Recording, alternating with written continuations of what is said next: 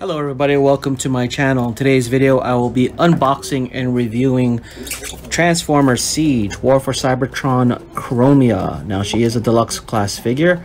Here's the side box art and here she is in package.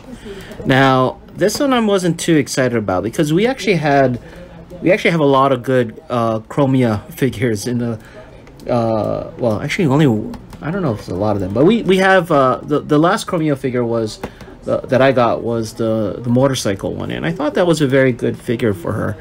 But regardless, we got one for War for Cybertron, and you know, hopefully we get more to match the design of her. Here's the back of the box. Okay, let's get her unboxed here. Okay, so here's Chromia out of the box. She comes with these weapon parts. This is, I guess, like the main part of her gun. These two smaller pieces, and they're identical. And this long piece, which looks like the end of a barrel. So according to the instructions, all this can be attached together to form one very long barreled pistol, like this. You can also attach these to the 5mm port here per the instructions, and this can also attach to the main part of the gun in this manner. Personally, I think it's a little unnecessary, but I guess they added that in for play value, but I can see these parts getting lost very quickly. Let's put that aside. Get some detail shots of Chromia. All in all, very nice figure. Again, with Siege, you get all this nice detail on the figure that it would look very awesome when panel lined. So I might get a second one just to do that with her. One thing I'm not fond of, the eyes. Now it looks as if she has no eyes, and or there's like some light piping in here, but you know, there is none. So not sure what that's all about. Probably would have been better if the eyes were painted or something, because it just looks a little hollow. Now she does suffer from that car on her back syndrome. Just flip her over, but I think it's a lot nicer and cleaner than the Power of the Primes one. As you can see, it seems a little more streamlined, but they did have to do that because there's that combiner port. Now this figure is really like a remake of this mold. The transformations are so similar, just some minor differences, but it's really basically this redone.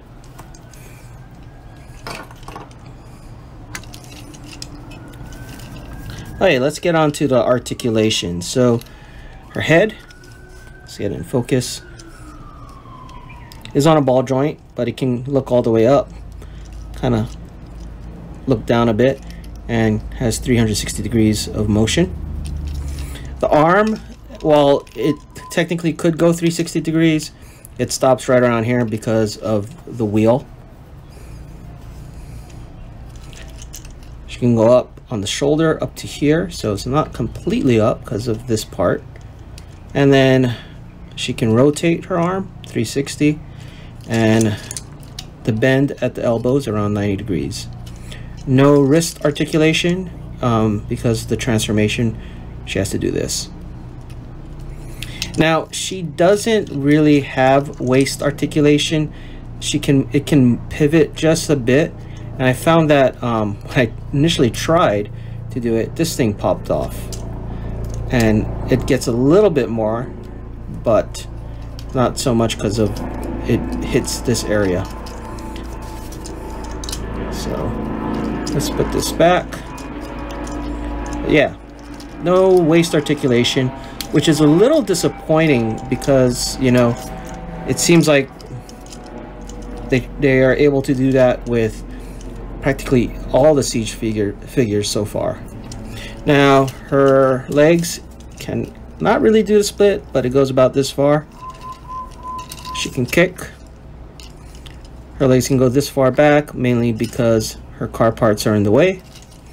And the knee bends up to here. Again, I guess you can go further if you move this part, but if you leave it where it's transformed, it gets blocked. Her feet can go up and down, and she does have some of the side articulation that, so if you wanted her to do a wider stance, that's possible. Okay, that is it for articulation. Now let's get her transformed into vehicle mode. Okay, to transform her into vehicle mode, first raise her arms up, turn her head all around. Next, we're going to flip this over, flip her feet back, and bring this down. And then we're going to open this up because they're tabbed into here, and bring this part down, and at the same time flip the front part of the car out like that. Here's a little bit tricky part. So we're gonna put the feet together and then bring the front of the car to align itself with these parts here. So in here, let's see if I can get a better shot. Yeah, there's a little tab here that's gonna go in, and then this needs to go into this slot over here. If I can get them to line up. I think I can. There you go. Okay, they're lined up. Next, we're gonna twist the body around, and then we're gonna flip her head all the way in to the back of her chest, like that. Next, we're gonna flip this part out. There you go. And then her arm is going to fold back, and it's going to tab into here.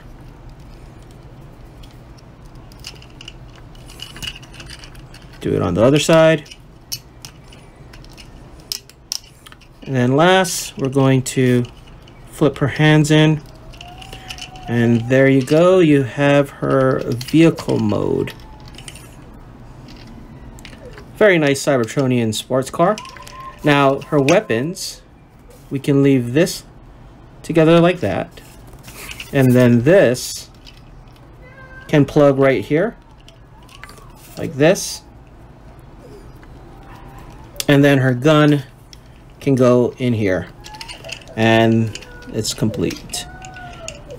All in all, pretty nice car. I like the detail here. I love the fact that they painted the wheels. We didn't get that with Ironhide. And you know, it's a much better upgrade to this figure's design, so that I can appreciate.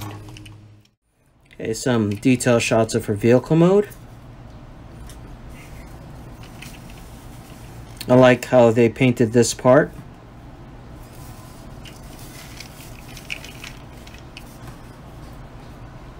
Now, the weakest part of this vehicle mode is the back. You see the arms, you see the hands, which is a little unfortunate, but, you know, it is what it is. Okay, let me get her back into robot mode and do some size comparisons. Okay, here is Chromia next to Siege Ironhide and Siege Sideswipe. Now, Siege Ironhide is the largest of the deluxes so far, and I think it's a good size. Now, she seems a little bit shorter than Sideswipe, and I think it's just because Sideswipe's body is a little higher, but yeah, she's just a bit shorter than Sideswipe. Now here she is next to Siege Optimus Prime, and as you can see, Optimus Prime towers over her.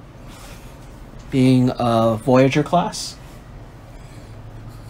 And here she is next to Siege Ultra Magnus. Let's see if I can get a better shot of all this. There you go.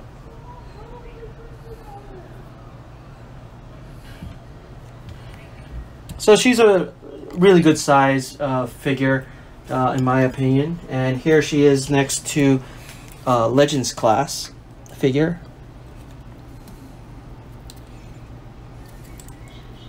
Part of me actually wishes the Insecticons were deluxes, but oh well. All in all, a nice figure, nice addition to the Siege line. She is not my favorite out of all the Wave 2 figures, but I like the figure nonetheless. Anyway, that is it for this video. Thank you for watching.